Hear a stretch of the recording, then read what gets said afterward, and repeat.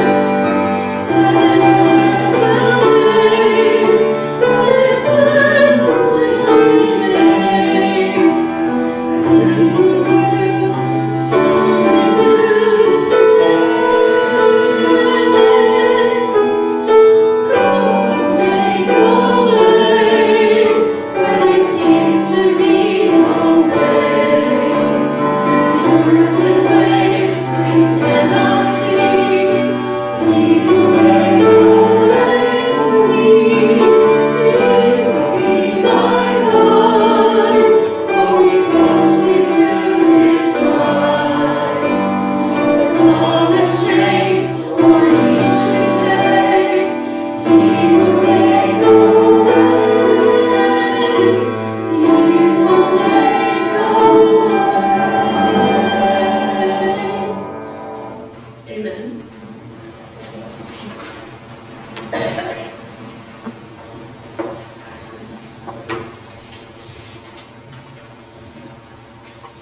Our scripture reading this morning comes from Hebrews chapter 2, verses 4 through 12. Actually, it's 5 through 12. Let us hear God's word. And furthermore, it is not angels who will control the future world we are talking about. For in one place the scripture says, "We are mere mortals that you should think about them, or a son of man that you should care for them. Yet for a little while you made them a little lower than angels, and crowned them with glory and honor. You gave them the authority over all things." Now, when it says all things, it means nothing is left out. For we have not yet seen all things put under their authority. What we do see is Jesus, who for a little while was given a position a little lower than angels, and because he suffered death for us, he is now crowned with glory and honor. Yes, by God's grace, Jesus tasted death for everyone. God, for whom and through whom everything was made, chose to bring many children into glory. And it was only right that he should make Jesus, through his suffering, a perfect leader, fit to bring them into their salvation. And now, Jesus and the ones he makes holy have the same Father. That is why Jesus is not ashamed to call them his brothers and sisters. For he said to God, "I will proclaim your name to my brothers and sisters. I will praise you among your assembled people." And we give thanks for the reading and the truth of God's word. Amen.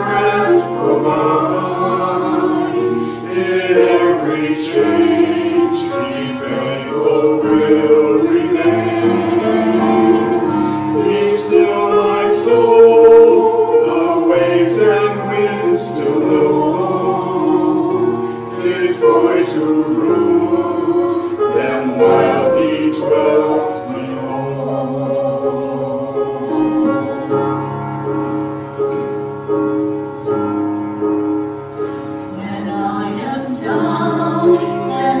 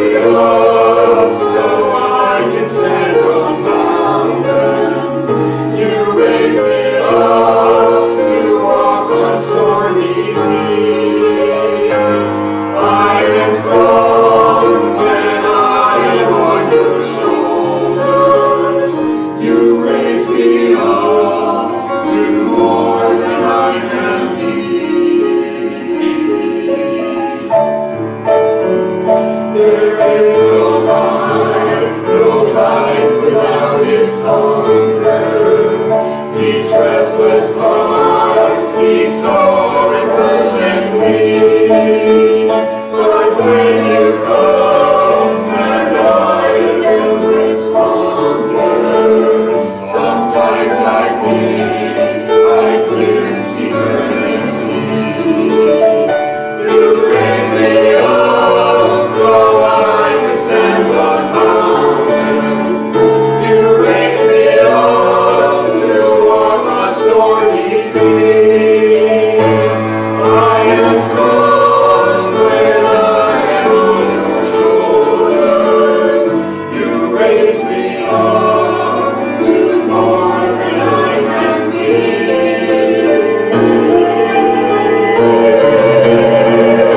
You raise me up so I can stand on mountains. You raise me up to walk on stormy seas. I am strong when I am on your shoulders.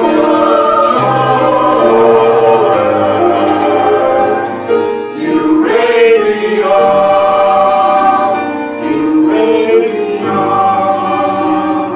You raise me up to more than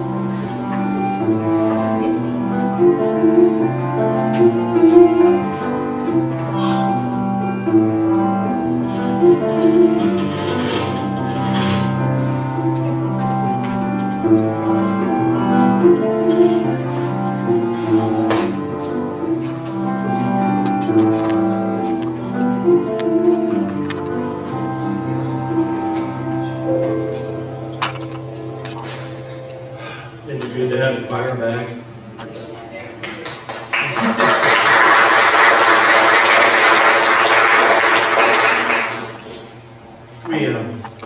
As we look at this passage from Hebrews, as we are looking at what it truly means to trust in God, I'd like to back up and read a little more of this chapter, the first 4 verses, for it really deals with the heart of what the writer of Hebrews was trying to accomplish. The writer was writing to Hebrew believers that were in danger of falling back into the law of Moses and not responding to what they've learned about living a life with Jesus. So here's the first 4 verses. Therefore we must pay greater attention to what we have heard so that we do not drift away from it.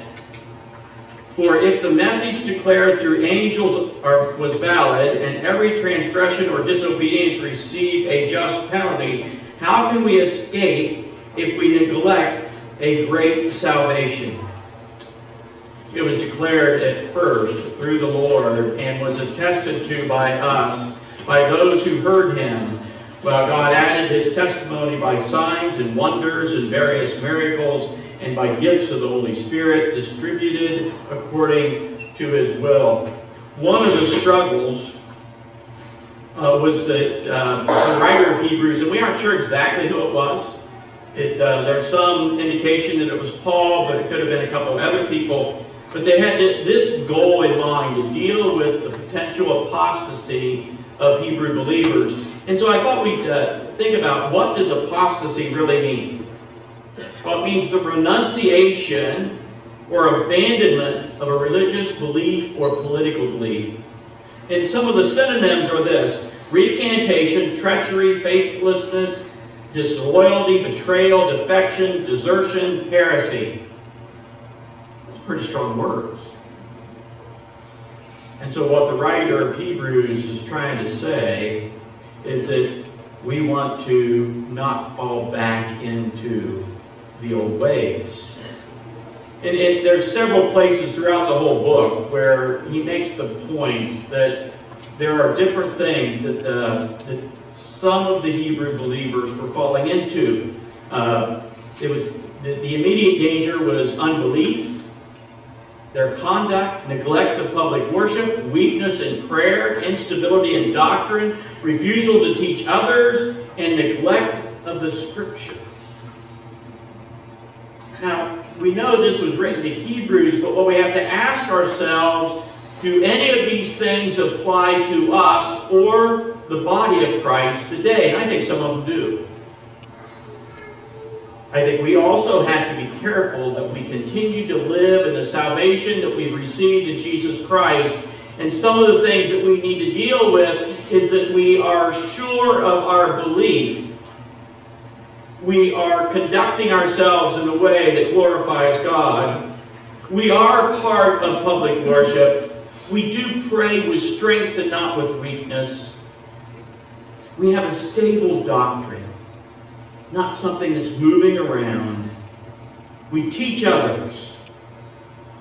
And we know that the truth of Scripture is our guide and our teacher as the Holy Spirit brings it alive to us, that we may live the way God has taught us to live. So when we think of these things, the author goes into these arguments. He says that furthermore, it is not angels who control the future world he is talking about. What he's saying is it is human beings, it is the believers who will ultimately control the future. I'm distracted by that noise, and it seems like every time I move this arm, so I'm not sure where to hold it, so I'll stick it in my back pocket. And furthermore, it's not angels who control the future, the world we're talking about. In one place in Scripture it says, what are mere mortals that you should think about them, or the Son of Man that you should care for him? So he's talking about, at this point, human beings and Jesus Christ. That is where God has placed the responsibility for caring for everything and the responsibility for living in such a way that the world sees that Jesus Christ was real, that what he said was true, what he did gives for redemption and the knowledge of God through the Holy Spirit. And that all of this is true. So, are we living in such a way that people see that we truly believe that all of these things are true? And are we willing to take the responsibility for all the things that God has put under us, has given us responsibility for? So to keep it within this particular area of the Scripture, the responsibility for us is to make sure that the body of Christ lives according to the way that God directs us. That we are truly sharing the message of God's love in such a way that new people come and desire to know the salvation that comes in Jesus Christ. That all the things that are burdening us, all the things in our past life that is providing a weight upon our shoulders that we're trying to carry and we don't understand, we may even be bitter about some of the things we've gone through, that all of those things are cared for through knowing Jesus Christ. Now, let's not deceive anybody that we talk with and say that all you have to do is accept Jesus and all that stuff will be taken care of immediately. And we don't say that, but we imply it, don't we? It's a process. Once we enter into God's grace, once we become that child of God, he refers in this passage to the children. It's all children, but he specifically is talking about the children who have come to know Jesus Christ as Lord, those children that he calls brothers and sisters. Remember, everyone's a child of God. Some are in relationship with God through Christ, and some aren't. So what would our actions look like if every person we see each day we consider a brother or a sister. Now, many of us have brothers or sisters that are burdensome, are problematic in our lives. Our relationships aren't perfect with them. We're not talking, let's put it this way. Do we desire for that relationship with a troublesome brother or sister to be healed and made whole, that we could love one another? I hope so. Some of the pain is so deep it's hard to get there for us. But through Christ, we can get there. So with that exception being said, are we willing to look at people that we come in contact with as our loving brother and sister, and one who is presently separated from God, and we want them to know desperately the fullness of God's love? How would we live differently? What would we do differently if that became our driving force, our primary attitude, our primary perspective in the way that we live life? That every person we come in contact with is the most important person in our lives in that moment. It's not about me at that point. It's all about them. The funeral service that I did Friday for my best friend's mom, one of the things that everybody said is that she loved everybody that came into her presence. Wouldn't it be great that that would be said about each of us at the end of our lives? Everyone loved her. And when she was with somebody, they were truly the most important person in her space. An example, one of my friend's girlfriends who had grown up in fairly poor and in Columbus, an urbanite, is now dating a person who grew up in the hills of southeastern Ohio. There was somewhat of a culture shock. But Ginger needed to have gallbladder surgery, and she didn't have anybody right there that could take care of her. So Lola Faye took care of Ginger for 3 months. Now, here's one of the quirks of that relationship. If the doctor said that Ginger could have this and this and this, Lola Faye made sure that's all she got. Because she loved her.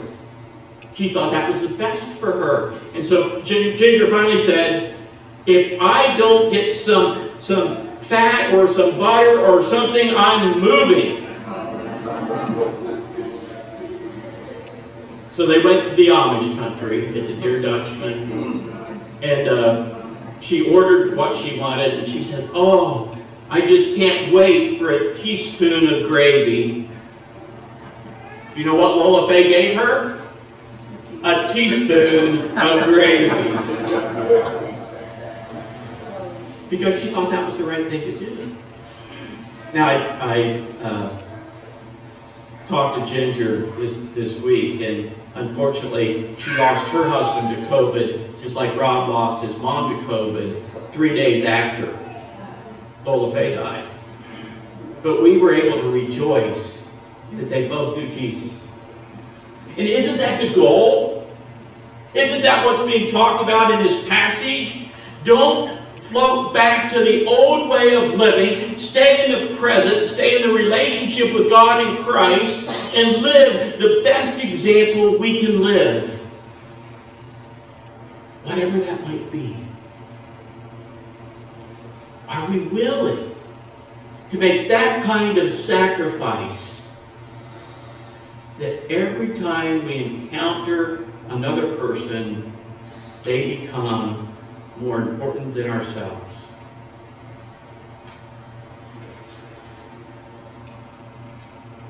As the scripture continues and say, now when it says all things, he says all things will come under the responsibility of us, brothers and sisters of Christ. Are we willing to accept that responsibility for everything, even that which hasn't even been revealed yet. So what are the things going on around us that we need to take some responsibility for? And I know many of us well enough that we're not going to go down the political route, because there's all kinds of things that needs to be fixed there. No matter where we stand in that spectrum, on that continuum of belief, it just isn't working. What can each of us do, one piece that could move us from where we are to where God would really want us to be, and that's a nation that takes care of everyone, not based on a big overall controlling group, but based on the body of Christ accepting the responsibility and doing that work. You know, we can do that. Someone say, oh, we don't have the resources. We can't do that. Do we truly believe that if God calls us to minister in a particular way, that God will provide the means for it? I do. See, our first reaction, especially when we start getting into the nitty-gritty of some ministry, is how much it's going to cost. Folks, if we respond to God's call in the use of every resource, every provision He's given us, including money, there'll be more than enough. If we truly give to God everything, because everything is already God's, and we allow the Holy Spirit to direct us in the use and the control of all those things, God will always provide, either miraculously and much more often through each of us, for that which He calls us to accomplish and the way He calls us to be in ministry. It first comes by faith, and then it comes by choice. For even faith is a choice. So are we willing to choose to be responsible for all the things that God places under us? Now, we as a congregation and in individuals aren't responsible for the whole thing. We're responsible for our part. So the most important thing is to find our part. And one of the things that we've been working through for the last few years is what is our part. And one of the parts that we've decided is right here in Waterville. In dealing with the children that have needs at Waterville Primary. And last year, this congregation gave in amazing ways. There wasn't one child that didn't have a coat that fit them. There wasn't a child, after we started this process, that didn't have a Chromebook at home that worked. There wasn't a child that had 2 or 3 siblings in the same house that was trying to do all their work in the same place online that didn't have earbuds with microphones so it got quieter and they could hear and they could pay attention. There wasn't a child that went without shoes or clean clothes or any other needs that they might have. And that's just the beginning. One of the challenges for this year, and probably into the early next year, is a desire to encourage kids to read books. Isn't it strange for us growing up in the era that the only thing you could read was a book? That now we're trying to encourage kids to read books because everything is on one of these things, or on a computer or a tablet or whatever it might be. So what are they going to do to try to encourage folks? They're going to give coins for rewards, and we're going to help purchase a vending machine that holds books. And the kids will be able to take their coins and pick their book, and it'll come out of the machine. Isn't that a wonderful ministry? We don't know the details yet. We don't even know how much the machine's going to cost. And we don't know how all the books are going to go into it. But I know we can do it. Because kids being able to read will impact their generation. Kids that choose to read, especially the classics, will grow up differently and will have the opportunity to have impact on others. That's what it means to take care and to take responsibility of those things around us and provide for those needs. And I call us to prayer as a congregation to see if we can't duplicate our partnership throughout all of the Anthony Wayne school system. In every building, there'll be clothes, but there'll be whatever's needed for every child.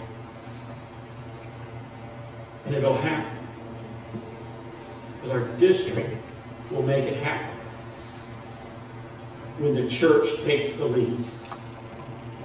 And we do it out of love and not for our glory, but for God's glory.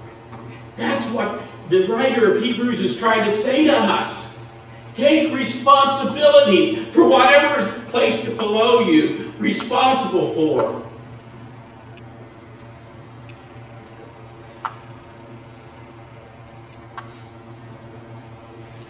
Now, when it says all things, it means nothing is left out. But we have not yet seen all things, but under their authority as believers.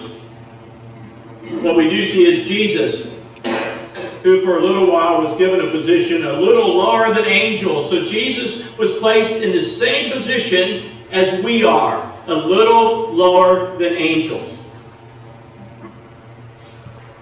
That's an amazing statement.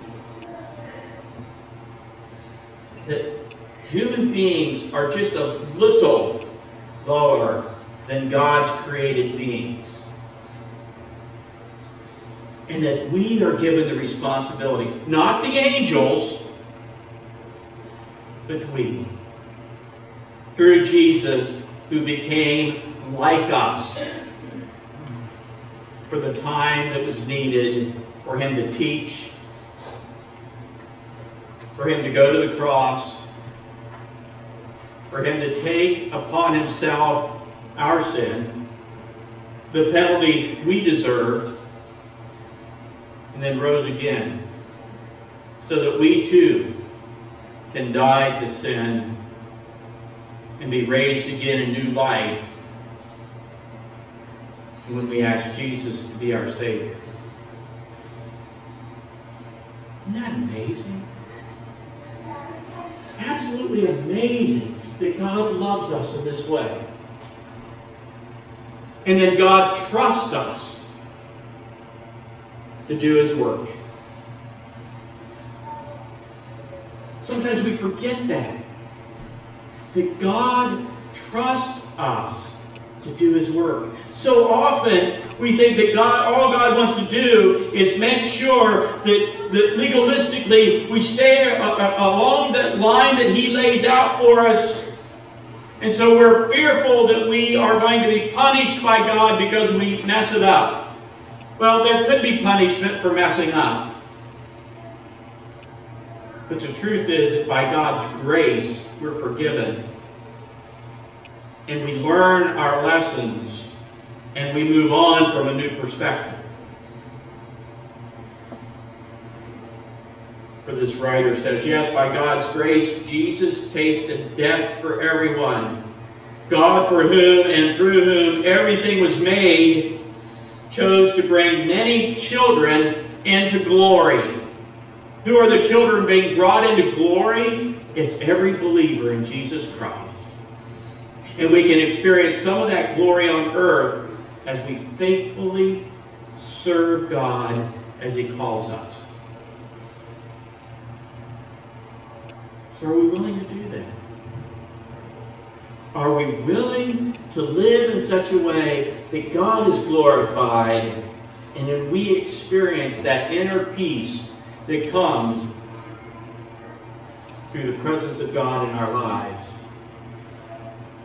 For if we look around, we see that many people are searching for peace and are struggling where to find it when we have the answer all the time.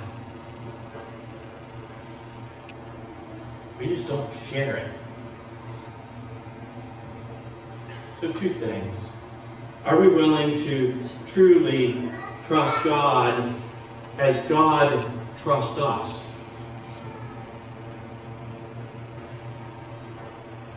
So what is God asking you and I to do as individuals and corporately? What do you know the Holy Spirit's been talking to you about and you've been trying to say, no, I don't like that God. I want to do something else. God keeps speaking to us through His Holy Spirit. It's there, it's nagging us. And we come to a place we have to finally choose one way or another. Say, yes, God, I'll do it. Or no, God, I'm going to live life my way. And don't we all go through that? And haven't we all made that decision sometime in our lives, or maybe even many times where we know God was prompting us and we said, no, I'm going to do it my way. I like things just the way they are. God, stop messing with me. I don't want to go that direction. I'm afraid. Think of 1 John where it says, perfect love casts out all fear. When we're trusting God completely and we're living in His perfect love, there's absolutely nothing to be afraid of. But we'll say, God, that's bigger than me. I can't do that. It's like how many of us, if I would ask you to come up now and speak at the microphone, you would say, I can't do that. I can't speak in front of people. You know? I'll bet you can. But it takes the trust of God to do it. For if God asks us to speak, it's not about the crowd, it's about the message. And are we willing to be the spokesperson for God in whatever circumstances? That's just a little thing. Speaking in front of a crowd. And I know for some of us, we will never be called to do that. So there's nothing to be afraid of. Unless God is saying, I want you to speak to the congregation. And there's still nothing to be afraid of. For God is with us. Will never leave us or forsake us. And if He calls us, He'll be with us. So a simple illustration that comes to this question. Are we willing to live life as God calls us because God trusts us when He calls? Amen.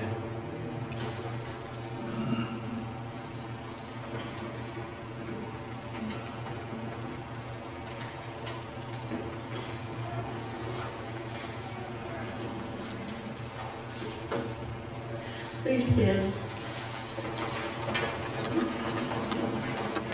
Thank you.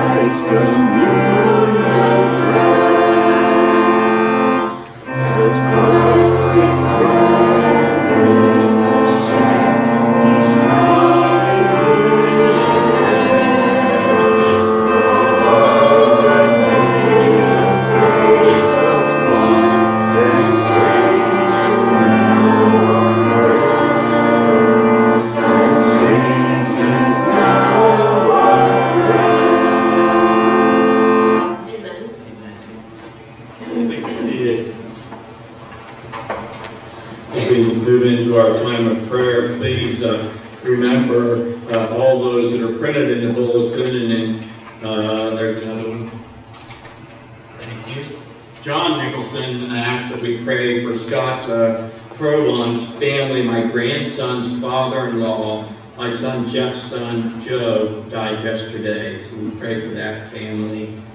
And then Anna asks we pray for Ethel, my daughter, who passed away in October of 1978, and so we keep the family in prayers. They're still hurting from that accident. And so Lord, we come to you, so let us pray.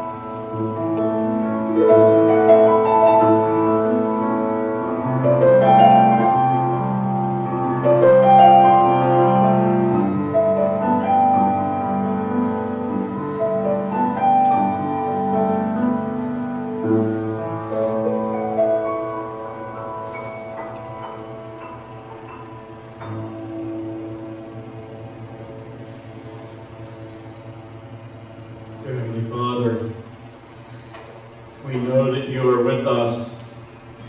We know that we can give everything to you. And we ask that you would then teach us how to hear your guidance, how to hear your voice and the power of your Holy Spirit. That we live in such a way that you are honored, that you are glorified. Lord, we pray for all those on our prayer list, and we pray for Scott's family, and we pray for Anna's family, and in dealing with the grief that comes with death. We ask you bring peace that only you can give, and we'll thank you and give you the glory. Lord, continue to guide us as individuals and as a congregation into your service. Teach us how to love in such a self-sacrificing way that others are impacted and drawn to you. Use us that your Holy Spirit would call the souls and spirits of those who are your children but do not yet know the peace that comes in Jesus. Lord, we pray that we would be faithful to the responsibilities that you give us as your sons and daughters. So touch us and guide us as we seek to bless you and glorify you in the name of Jesus, and as we continue to pray as Jesus taught. Our Father, who art in heaven, hallowed be thy name. Thy kingdom come, thy will be done, on earth as it is in heaven. Give us this day our daily bread, and forgive us our trespasses, as we forgive those who trespass against us. And lead us not into temptation, but deliver us from evil. For thine is the kingdom, and the power, and the glory forever. Amen. As we prepare to celebrate Holy Communion, I invite all those that are at home to grab some bread and something to drink, as it represents the body and the blood of Christ, that we share communion together. Remember that we sometimes get so caught up in the gift that God has given us, and we become so solemn because of what Jesus did for us, that we forget that God gave us this act of remembrance as a way to celebrate what God has done for us. So never forget that Holy Communion is a reminder of the life we have received in Jesus Christ, as well as the price that was paid that we can have that life. So as we prepare for Holy Communion, join me in the prayer of confession. Merciful Lord, you know that we are stubborn and willful. We believe that we know the right way to do everything and to heal all the troubles of the world. We resort to extraordinary means to provide healing, only to find that we have not placed our trust in your redeeming love. Our efforts fall far short of the goal of reconciliation. Forgive us our stubbornness and arrogance. Heal our wounded souls and restore hope and compassion to our relationships with you and with each other. Lift us up and cause us to serve you by serving others in the world. Amen. Two things. A reminder that the United Methodist Church, everyone is invited to share in Holy Communion. And also a reminder that we have our cup, and I just found out that one of the ways to make it easier to open is to push it down first and break the plastic tab. It comes apart a lot easier. And forgive me for not knowing that for the last year. It was on YouTube. So as we gather today, as we celebrate what God has done for us, we are reminded by the bread that Jesus' body was broken, and he said to his disciples and says to us, "This is my body which is broken for you. Take and eat in remembrance of me." So let us eat in the remembrance of Jesus.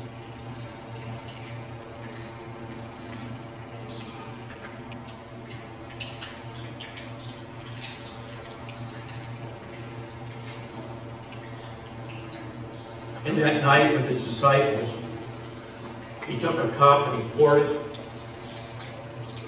He said, "This is a cup of the new covenant in my blood for the forgiveness of sin. Take and drink." Let us drink and be reminded that God, through the blood of Christ, has forgiven us.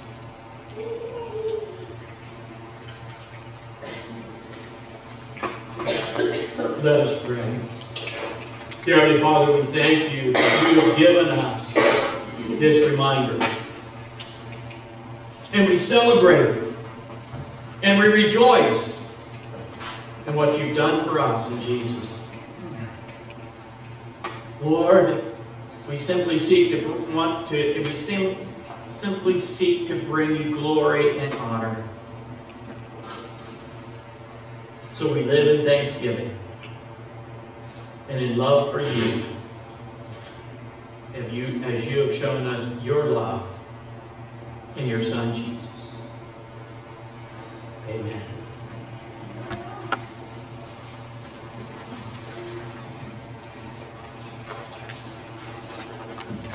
Please stand.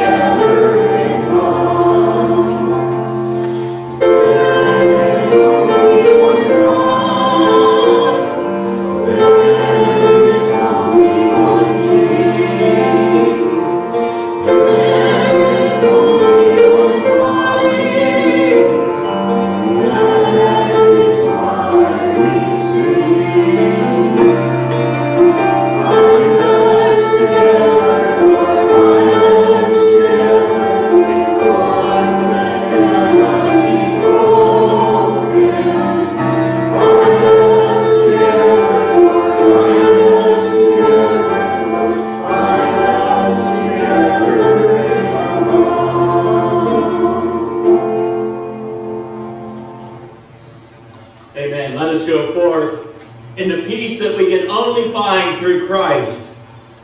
Let us go forth to share the love that God has given us with others. Let us go forth. Give thanks that God is with us. Amen.